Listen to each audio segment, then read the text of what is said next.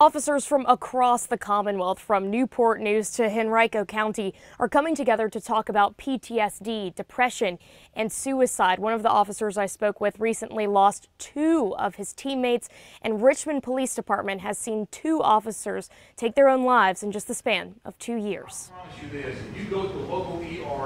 In a small classroom building at Pocahontas State Park. And get them some help immediately. Police officers from across the Commonwealth share a conversation about law enforcement's mental health crisis. Police officers go through 188 traumatic experiences or incidents in their career versus the citizen is 1 to 3 or 1 to 6.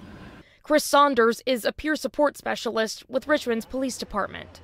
We've seen a lot of stuff in 2023, and I've talked to a lot of people about things, and I've talked to a lot of other officers about the incidents, and I've talked to people about my part in it as well, because I have to let it go too.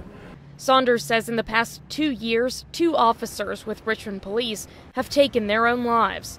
The pain of loss is one many officers, like Lieutenant Randy Rajkumar, has come to know. Unfortunately, I've had 2 good friends of mine in my career on this agency that I'm currently with, who have chose to take their life.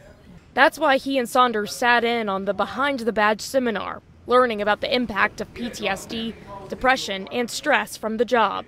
An alarming statistic shared, police officers' life expectancy is about 20 years less than the average citizen. But talking about it, seminar leader Tim Rutledge says, can reverse that trend. Finally, the stigma's gone, and we're talking about it, and cops are living as a result.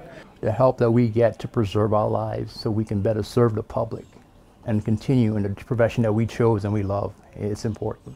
Now, many departments across Virginia are still grappling with staffing shortages. Here in Chesterfield, positions are about 96% full. There are still about 20 open positions. Officers say this kind of training can not only help recruit people, but also help retain officers who have been here for decades. In Chesterfield County, I'm Elizabeth Holmes, CBS 6 News.